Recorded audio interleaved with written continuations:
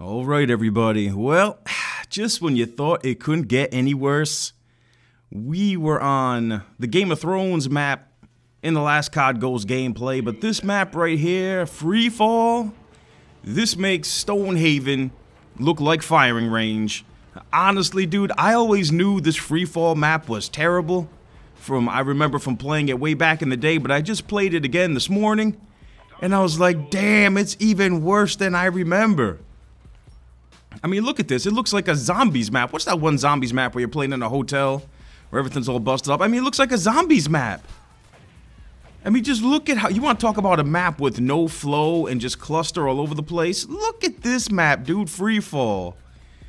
Yo, I don't want to hear Gustav Cannon. I don't want to hear about Chasm. I don't want to hear about Stonehaven. This right here. Even the USS Alexis, Texas. This map right here puts them all to shame. By far the worst Call of Duty map ever designed, and this was the bonus. That's the funny thing, man. This was the bonus. Like, yo, you pre-ordered this game, we're gonna give you the Free Fall bonus map. And I couldn't even see that, dude, man. Yo, it is so hard to spot people on COD Ghosts.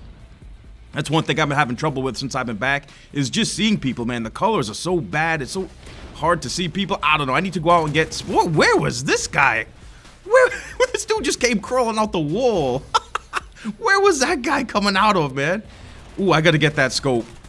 Armored Zangief. Oh, that's the 2 KD player. The Bushwookie gold gun with the target finder. Yeah, that dude's got some serious skill. I gotta get like him. Anyway, guys. Yeah, Free Fall, complete. I mean, I don't even know what they were thinking. Whoever put this map in the game...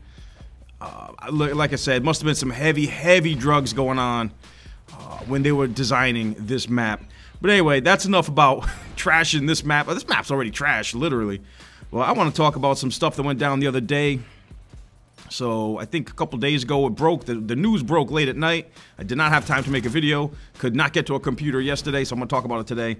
It looks like Condrey and Schofield have left the building, people. They are no longer with Sledgehammer Games. I'm sure a lot of you guys already know this by now. I mean, that's how bad COD World War II is. I mean, Condrey and Schofield rage quit their own damn studio. I mean, damn, dude, listen, Advanced Warfare didn't even feel like a Call of Duty game to me. I thought it was terrible.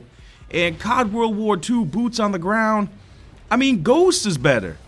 I think this game is better than COD World War II. I mean, it's really similar, right? You got a very bland, very boring boots-on-the-ground COD game, except COD Ghosts destroyed the create-a-class system in COD Ghosts, destroys the division system in COD World War II. As a matter of fact, I'm going to give Ghosts some props right now. I think COD Ghosts has got the best create-a-class in the entire COD franchise. What is this guy doing? What was he doing? Oh, he knew these guys were going to be coming out here. All right, I'm going to steal all those campers' kills. I stole all your kills, baby. Sorry. I got all 3 of them. I got all 3 of them. Look, he's still camping there. All right, see ya, bro. Honestly, the hit detection's better. So the hit detection is go. Does anyone think that COD World War II has better hit detection than COD Ghosts?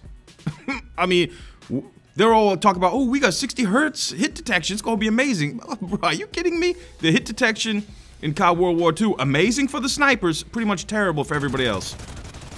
Terrible. So, I mean, we haven't seen 2 studio heads leave since Zampella and West back in the MW2 days, and it pretty much doomed the franchise.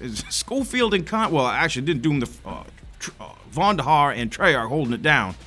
But Zampella and West actually made good COD games. COD 4, everybody loved that game. COD 4 pretty much hooked all of us on this franchise, the older Call of Duty players, such as myself. They made MW2. MW2, crazy as hell, but the game's fun. A fun Call of Duty game. For a couple hours, then you just gotta get off, because the age is just too much. What did Condrey and Schofield make? I mean, they made Advanced Warfare. I mean, I'm sure a few of you guys out there liked it. I thought it was terrible. It didn't even feel like a Call of Duty game. And COD World War II, boring as hell. Boring as hell, very limited with the create-a-class. I mean, COD Ghosts, I think, is much better. And apparently, so do you guys, because I put a poll on Twitter. And check out these results, man. Over 3,000 votes, 65% of you guys think COD Ghosts is better than COD World War II. And you know what? I agree with you. I'm right there with you guys. And what? Look at this. I'm like, what is this? I'm stuck in here. I'm just gonna chill right here, man. I don't know what to do. There's a dude above me. There's a dude behind me. There's a dude to the left, to the right of me. This is one thing Call of Duty needs to do. Get rid of these maps where you could get flanked from like 5, 6 different ways, man. It's ridiculous. I hate it. Nobody likes getting shot in the back 24/7. So this could be a good or a bad thing for Sledgehammer Games, because I did not like the direction Condrey and Schofield were taking Call of Duty. I don't like maps with a zillion different ways to get flanked. I cannot stand skill-based matchmaking. It's terrible. Matchmaking should be connection only. Put skill-based in competitive. You got a competitive playlist just for that reason. You don't need skill-based matchmaking in pubs. And listen, it's not like Condrey and Schofield quit Call of Duty. Oh, we're out of here at Sledgehammer Games. We're not going to work on Call of Duty anymore. We're done. Listen, they didn't leave the way Zampella and West did, with a big argument with Activision. Activision actually promoted these dudes to executive. They promoted. Wait a minute, hold up. Let me just read this, make sure I know what I'm saying here. Yeah, man, they promoted these dudes to executive. They got promoted to executive positions, man. They arguably made the 2 worst COD games in the entire COD franchise. So what does Bobby Kotick do? He tells them, yo, Schofield, Condrey, come on in. We got an executive office waiting for you, gentlemen. Now listen, man, it's cool they got promoted. I like to see people out there get money. That's great. But I don't think these guys deserve an executive position. They made the 2 worst COD games ever.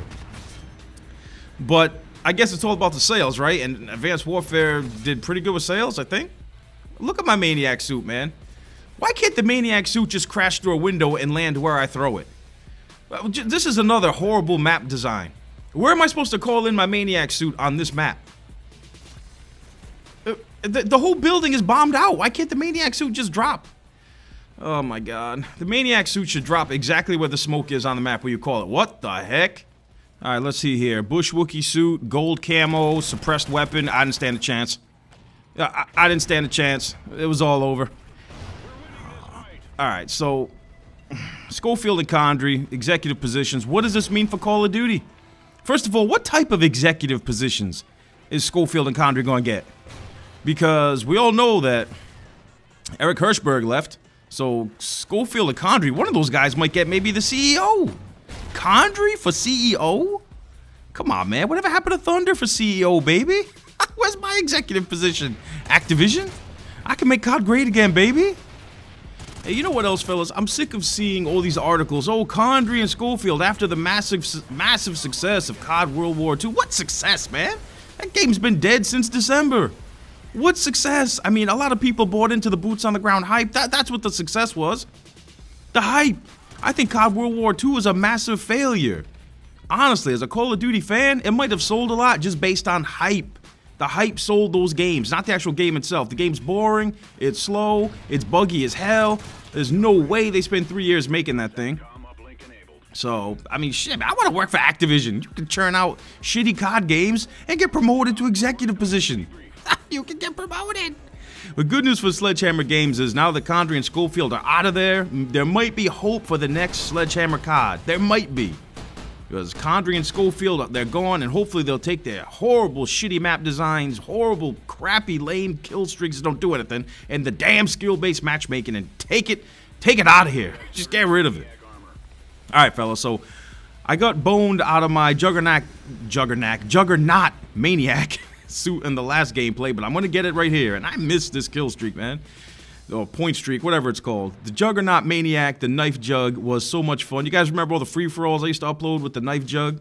I'm playing some team deathmatch right here, and I'll tell you what, man, COD Ghosts, definitely a lot more fun than COD World War II is, sadly. Hey, how come you're not promoting Tina Palacios, man? Give Tina a promotion. Tina should have got that executive spot. Did anyone ever find out what happened to Mark Rubin? That dude just straight up vanished after this game was made. But listen, Rubin and Palacios should have got the executive positions, not Schofield and Condrey. This game was way better. Just look at me running around with the Jug Maniac, baby. Ooh, get owned, son. A lot of fun, man.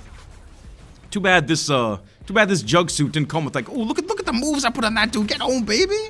And too bad this Jug suit didn't have like that fire break heat wave thing where you could stun enemies and rush up on them. You're going to see why right here coming up. It would have been epic if I had something to stun enemies with. I jumped down right here, shanked this dude. Now, if I had something I could use to stun these guys right here, it would have been epic. I would have got a 3-piece with these, but instead I get mowed down. Whatever. Went on a nice little streak with the Jug Maniac here on Octane. I think that's the name of this map. I could be wrong, fella. It's been a while since I played some COD Ghosts. But this is probably one of the best maps in the game, opposed to Free Fall, which is easily the worst map in the game. Free Fall would be a beast map for prop hunt, though. Is that prop hunt in COD Ghosts? Imagine playing prop hunt on Free Fall. Oh, my goodness. And look at this dude, the human sentry turret in the back of the map. I'm telling you, man, I cannot see people in this game. I need the target finder scope, fellas. I really do. I need to unlock that target finder. I used to hate on the target finder scope back in the day, too, man, but now I need it. I'm telling you, hey, life comes at you fast, fellas. Life comes at you fast. Anyway, if you guys enjoyed this gameplay commentary, please don't forget to like and share and all that good stuff. What do you guys think about Condrey and Schofield being Vonderhaar's new boss? Hopefully, they don't mess up Black Ops 4, because Black Ops 4 is Call of Duty's last chance. With the way Fortnite, PUBG, and all these other games like Rainbow Six Siege are blowing up, Call of Duty's in a lot of trouble, man. Black Ops 4 needs to be amazing if Call of Duty's going to survive. Schofield, Condrey, stay the hell out of Vonderhaar's way. And we need Black Ops 4 to be popping, baby. Anyway, if you guys enjoyed this gameplay commentary, please don't forget to like and share and all that good stuff. It's your boy Thunder. I'm out of here. Peace!